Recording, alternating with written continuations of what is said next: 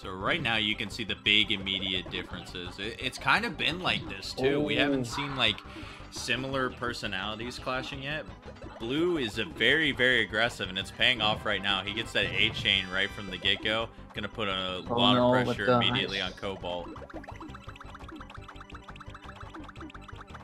I was gonna say, man, that high stack, but you know, the level 7 privilege. Of course, man. Get those extra few frames to try to make some clears around. Plus, Blue is playing pretty quick right now. You know, he's finding his clears right now, as you can't tell by the, if you couldn't tell by the 2 big chains that are sitting on Cobalt's side. Yeah, starting off really strong. But Cobalt isn't having too much of a hard time dealing with it. But oh no, that setup. Have to down stack a little. Oh, almost gets to that 4 to clear the garbage. Just one swap away. But unfortunately, won't be making that in time. Probably, you know, was down stacking, was trying to find something. When she finds out the 4, it's too little, too late, and that happens, man.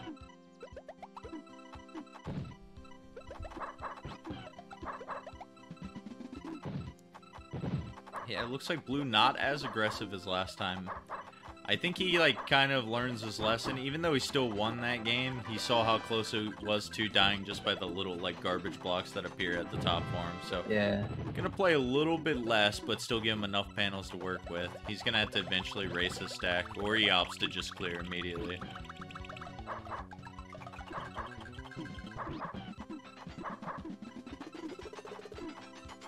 Oh, very nice.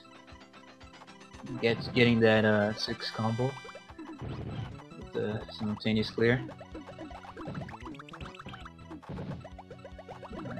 In a tight spot now.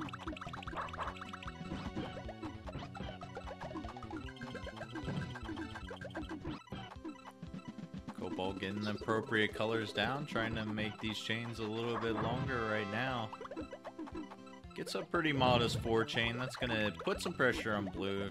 Probably stop him from trying to send a little bit more to Cobalt, but she's gonna have to dig a little bit more right now. Gonna find that 2 chain there. Now you gotta worry about clearing a little bit of the garbage, because now Blue's trying to add on some extra pressure here.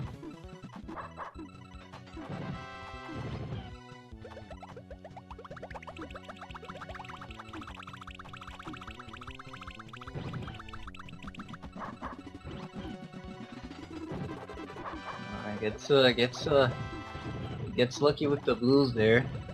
Otherwise, that probably would have been trouble. But now she's going to have to find this clear very soon. Down stacking. Nice. Alright. Yellows line up for her.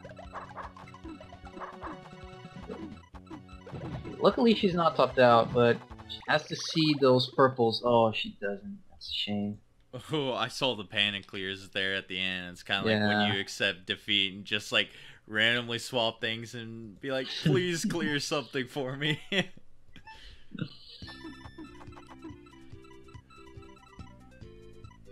yeah, it looks like Blue's got a pretty good grasp on this matchup right now. It looks like he took some extra time to analyze what he wanted to do with his board.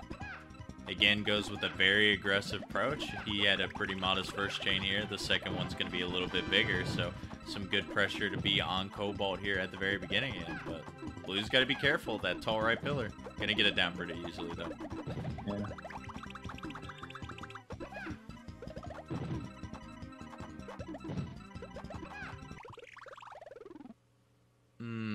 That was quite unfortunate. Yeah, it was just a little bit too slow. Had to drag all those blocks all the way from the left side. And I should note that was when the switch occurred too. That Cobalt was playing on level 5 for the first 2 games, and then bumped it up to level 7 for that one. So I think if it still would have been on level 5, she would have gotten that clear.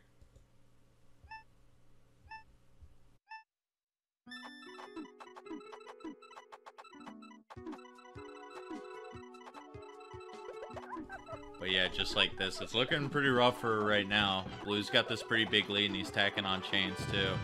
This pressure's just been really hard for Cobalt to adapt to and try to find the clears necessary. Because even when she gets there, it's really hard to find that pressure once again back. You almost got to rely on these insane garbage blocks like 10 chains and stuff to give you that appropriate time to find the follow-ups. And it seems like whenever Cobalt has to deal with pressure, she just ends up like having to kind of deal with it, and that makes